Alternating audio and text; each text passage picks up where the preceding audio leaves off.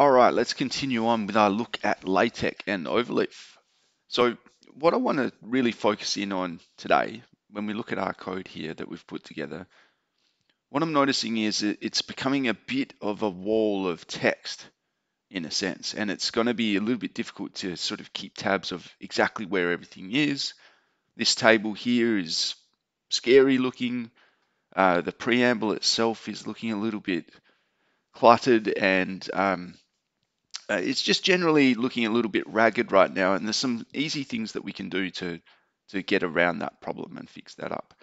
So what we're going to do is we're going to make use of these files that we have over here, and we're going to grow our file list and put more of the information over here on the left hand side and have less of the information sort of cluttering up our view over here. So for example, let's come down and see if there's some low hanging fruit here that we can kind of deal with first. This table here, as I said before, it looks pretty scary. So what I'm going to do is I'm going to grab it, I'm going to select all of that, I'm going to cut it, Command X on a Mac obviously, and then obviously we don't want to lose that code, so we'll just create a new file, and I normally like to make my tables 6 or 7, it just kind of depends. So if we put it at number 7, perhaps, then we could call it, I forget what that table was even about. For want of a better title, right now I'm going to call it My Nice Table. If it was a table about incomes, then I would put a, income table or something along those lines, a nice sort of name for it right there. So I'm going to click on that and I'm going to paste that code that we had before, and then what we're going to do is we're going to use input, so /input, and one of the great things about Overleaf is it finds all your files nice and easily for autocomplete. So there we go, we've input my nice table, and so just in that particular part of our code now in our main.tex file, it's just looking a lot easier on the eye, it's a lot nicer, and it will still compile exactly as it did before. Nothing will change to the end user's sort of point of view. The table will still be in there somewhere, right? There it is there. But it's just going to make our code look a little bit easier, and it's going to a little bit nicer, and it's going to be easier to sort of edit this as well, because if we decide, oh, I just want to put that somewhere else now, it's very, very easy to just select and cut one line of code as opposed to lots and lots of lines. And if your table is really, really big, it's going to be all that much easier when you do that. Another thing that is a good thing to just put over there into the list of files is things like figures. This one's not too offensive because it's just including some graphics. But if we had put in a graph or something of that nature, which we'll do in a later video, those figure environments can get really, really big and very, very scary looking. So this is a good thing to put in its own little file. So let's do that. Now I won't fall into the same trap. This is a picture of Euler this time. So I'll know what I'm doing ahead of time. Let's create a new file. I like to put 6 for figures normally. These are just very arbitrary. You can come up with your own numbering scheme. But it's just so it orders things nicely over there in that left-hand column of files. Euler. Let's just call it Euler for now. Okay, so 6 Euler, we'll go in there, we'll paste what we just had, and we can't forget, of course, to input that now. So we're going to input, and it's found it right there for us.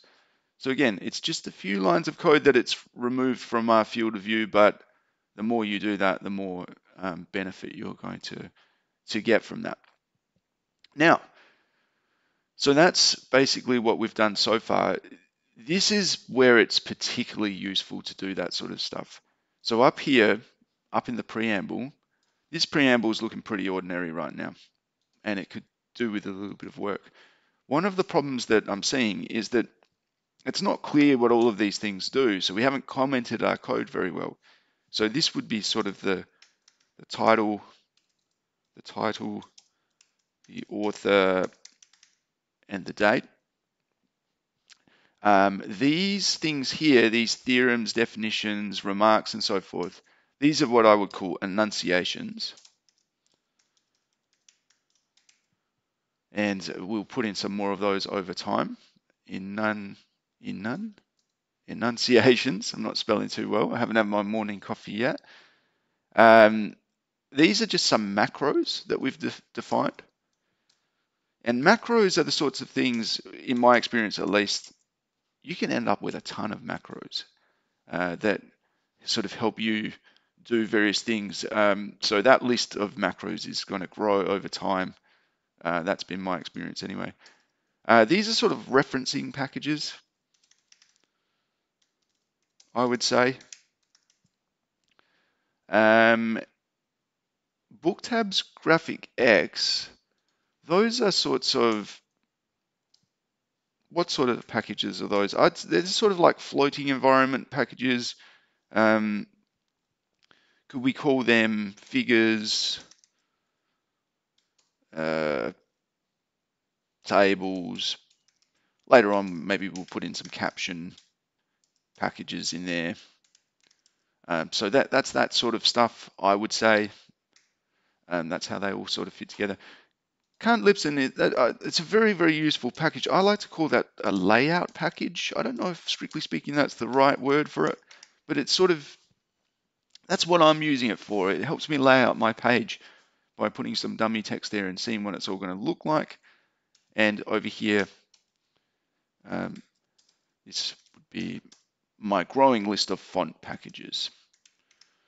Right now, we've only got a single package there to do with fonts, but there are some other ones that could go in there. For example, my favorite package of all, some of you guys might have heard of this before.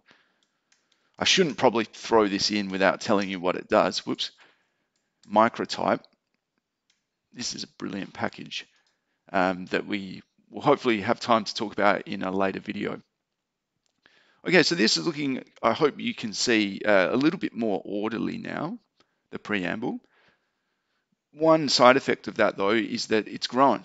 It's just physically more lines of code now. So although it's a little bit more readable, it's now clogging up our field of view a little bit more. So we're going to use that same trick from before. What we're going to do is we're going to grab all of this stuff, cut it, and we're going to make a new file. And because I want this up the top of my list of files, or towards the top, I'm going to call this one-preamble. And for now, I'm going to call it a .tex file. We'll change that in a moment. So we'll come in here and we'll dump that down there. And we are going to have a very, very clean looking preamble now. So this is the preamble. And we're going to input, you guessed it, one-preamble. Now, let's have a sanity check. Let's see if everything's just still compiles. I'm hoping that it will. We're not getting any nasty errors or any warnings up here, so it's looking pretty good. So that is still compiling. But now, let's have a look at our code again. Look how clean this is looking. In my opinion, that's a much better sort of state of affairs compared to what we had before. Okay, now, I did say we're going to just change this a little bit. This obviously works like this. I think it's good practice to call this, instead of a .tex file, let's call it a .sty file, which is, I guess, a style file. If we try and compile it now, it's not going to work. Okay, we're going to get errors. It's going to say, no, this is no good. We didn't find one-preamble.tex. So what we're going to do, instead of inputting our preamble, we're going to use a package. And essentially that's what we've done. We've made our first LaTeX package, and we've called it one-preamble. And there it is right there. That's our preamble. And now when we compile, I'm hoping at least we won't get any of those errors anymore. And everything is going to be hunky-dory. And we're going to have a growing list of files here. And this is the basic idea. Anytime we've got any figures, we'll put a 6 out in front.